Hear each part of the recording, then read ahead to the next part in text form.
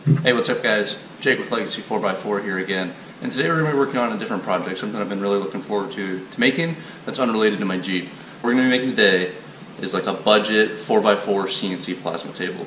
So this plasma table is going to be 4 feet by 6 inches by 4 feet by 6 inches. That way I can get a full 4x4 sheet onto the table of this, or onto the top of this plasma table.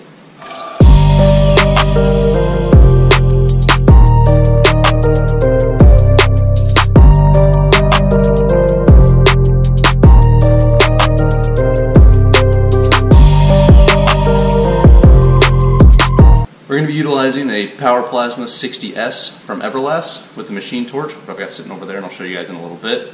That's going to be what I use as the power source, and then I'm going to be using a Hobby CNC control board, and then a simple Linux CNC and Mach 3 control system that should, hopefully, make this work really nicely. So we're going to be using some 2x6 box tubing. This is 1/8 inch thick. It's the thinnest I could get it in. I'll be using a lot of 2x2. So 2x2 is going to make up the majority of the frame rails, the rails that the slider is going to ride on, all that kind of stuff.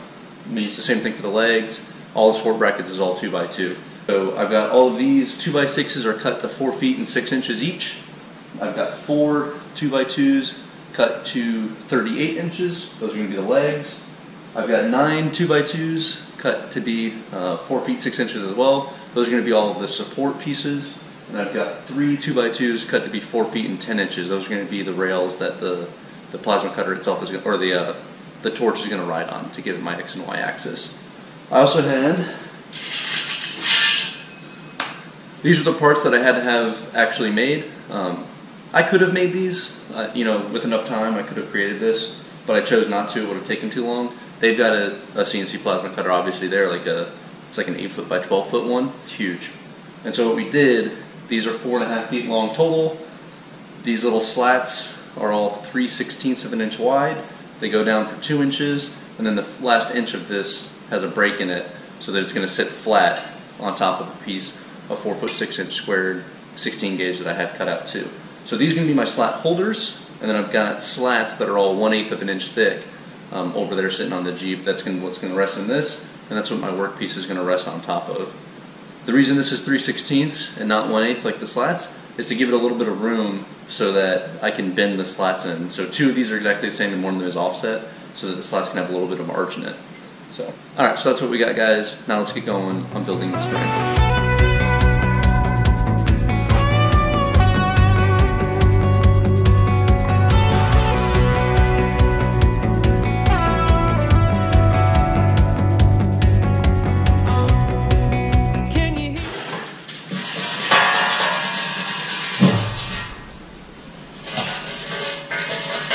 Alright guys, so I got these 2 side pieces done. You can see the top piece is made out of this 2x6, and then the rest of it is made out of 2x2. So the 2x2 is obviously the legs, and then this 2x2 down here is going to be where I'm going to put like the plasma cutter and some storage for some other stuff. The 2x6 is used, I'm going to put 3 2x2s down at the bottom of this, place down a piece of 16 gauge sheet, and that's going to be the floor of my water pan. And then on top of that 16 gauge sheet is where the slat holders are going to go, and then the slats. That's going to give me about a 4 inch tall water table, and then so now I'm going to put these on their sides, put down the other piece, and start to do the back and the front of the table. So let's get to that next. Words I'm saying. Can you read the thoughts I'm thinking? Hey. I'm not looking for your consolation. Wanna know I'm not mistaken. Hey, I'm calling for you, reaching out to know if it's true. I'm falling for you, yearning for you, reaching out to hold you down. Alright, so at this point I've got everything tacked and generally where it's supposed to be. I've test fit one of the slats, it fit. I've got everything exactly how I want it. So now I'm going to go through, I've got to do all the final welding. This is going to take a little while. I'm just going to go through, just hit everything that I've not hit yet, do a full beat on it. Everything is going to get fully welded with the exception of the 16 gauge sheet that's the bottom of the water pan and the slat holders. Those are just going to get tacked into place. I want those to be able to be replaced in the event that they get rusted. torn up, you know, covered with slag or something like that, so I want those to be replaceable, so they're just going to get tacked in with like little 1-inch tacks. But let's go ahead and get into some welding, guys. I'll catch back up with you in a minute after I get everything welded and that's back on its feet. As you can see, flipped it back down again. You can see those slat holders in there. Turned out really good. And you can see the way that they make the slats have just a slight. So the slats are now in place. That's what they look like. Pretty happy with that. I do need to trim a little bit off of some of them. Some of them are a little too long, so I had to hit them in there to get them in there, but you mean they fit, so whatever. Next I'm going to build, I got to go from this pole to that pole. It's going to be two 4'10" pieces on each end, and those are going to be the things, or the 2x2s that the gantry actually slides on. I'm using a linear rail system. So I'm going to weld those into place, and we're going to keep going, guys. So I did the linear rails, forgot to take any video of it, but you'll see what they look like here at the end. Next step is to make some plates for the casters. I'll go ahead and show you what those look like. Alright, so I've got all 4 of these made. You can see how those work. It's literally just a steel plate, a 1/8 inch steel plate on top of the caster plate that came with it. I just put, these are 1/4 inch, I think by 1/2 inch bolts with a nut on the bottom of them. Easy enough, allows the caster to fully spin and rotate without hitting on anything.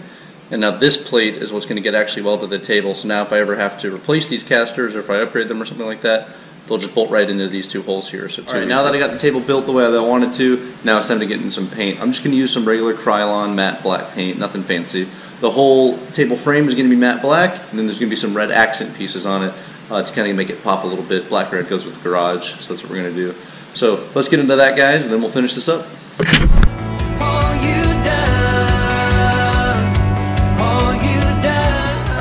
So these are pretty simple. I bought these off of a seller on eBay. They're like 150 bucks powder coated shipped, which is not bad for what they are.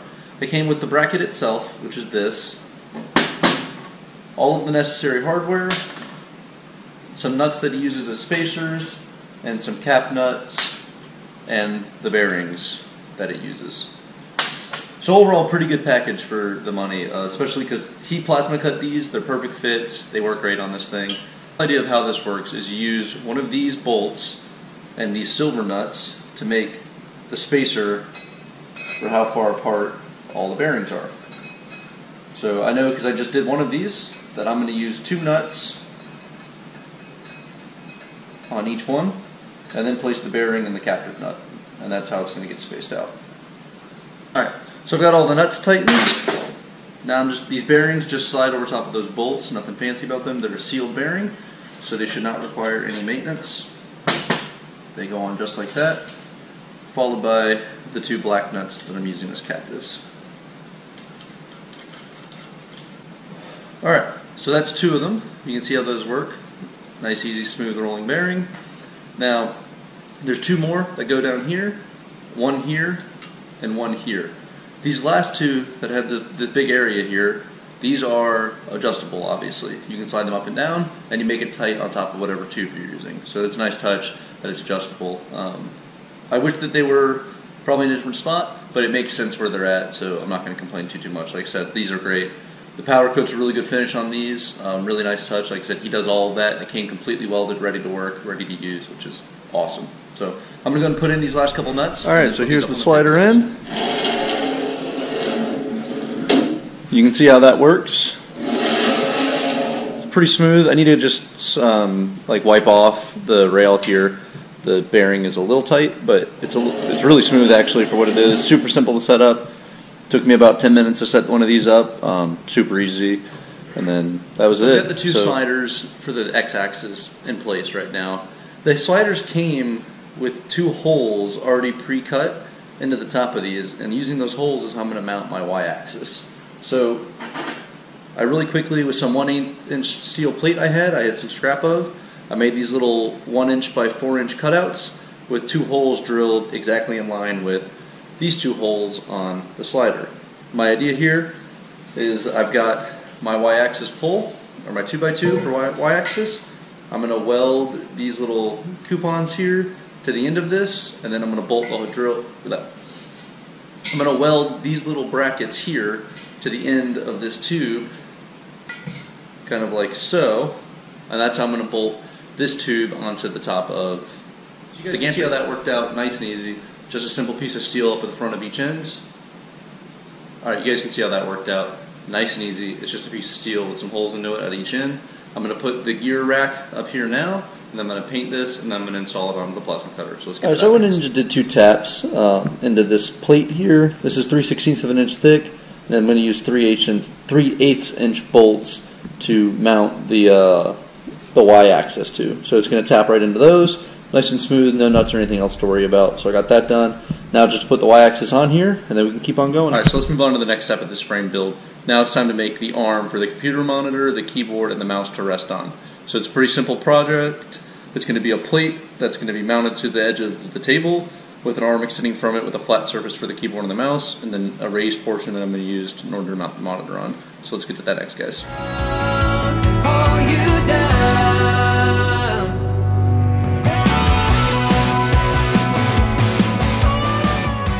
You can see the water table there, the water pan. That's just a piece of 16 gauge down at the bottom. Those are those slat holders that I had made at my metal supply store. The slats all cut to the proper length. I trimmed them all down to the right size. So you can see the slats there. The 2x6 makes up the whole outside of the water pan, and then 2x2s make up the legs. I used the remainder part of that 16 gauge sheet down there at the bottom to make a shelf. I'm going to use that to store, as you can tell, the computer, the plasma cutter, and then random extra scrap metal and some other stuff to kind of get it off the floor of the garage. Alright, so here you can see the linear rail system. You can see what that looks like without the motors on it. So this is just a piece of 2x2, nothing hardcore about this at all, with this special rack from McMaster Car mounted to the side of it. That rack mates up with these gears perfectly, and these gears go on the end of the motors. Pretty simple, so you can see that it'll just slide back and forth, nice and easy, just like that. Alright, so that's the X-axis, there's one with the 2 motors on it, and then we've got the Y-axis right here. It slides like so, as you can see. This is I just built this, I'm just test fitting this right now. This is my Z-axis. It's got a built-in motor and a linear rail or linear screw, and that's how it makes up and down movement. I'll probably upgrade this later. This is kind of a cheap version of it. If it works, great. If not, I'll upgrade it later. There's that. There's the computer mount that we made, as you can see there. It bolts on with these 4 bolts right there. Just bolts right into the side of the table there. And you can see it's got a little tray for the keyboard and for the mouse, and then the screen is resting on the back there, kind of like so. Nice and easy. There's that overview of that. Alright, so this table has a 4'6" by 4'6" working area. That'll allow me to put a full 4' by 4' sheet on it with a little bit of room left over on the edges, which is perfect. It's exactly what I wanted. The overall table is 4'10" by 4'10" on the outside. Pretty simple build for the physical stuff. I'm sure the electronics are going to get a lot more complicated, but that's going to be in the next video. So make sure to stay tuned for that next video on this, guys. We'll get the electronics up and running, and we'll do some test cuts with it. If you like videos like this, make sure you like, share, subscribe, and leave some comments down below so we know we're doing well or what you could think we could improve on. Hey, make sure to check out the Legacy 4x4 Instagram page when you get a chance. That page gets updated a lot more regularly. And remember to take care. Thanks for watching.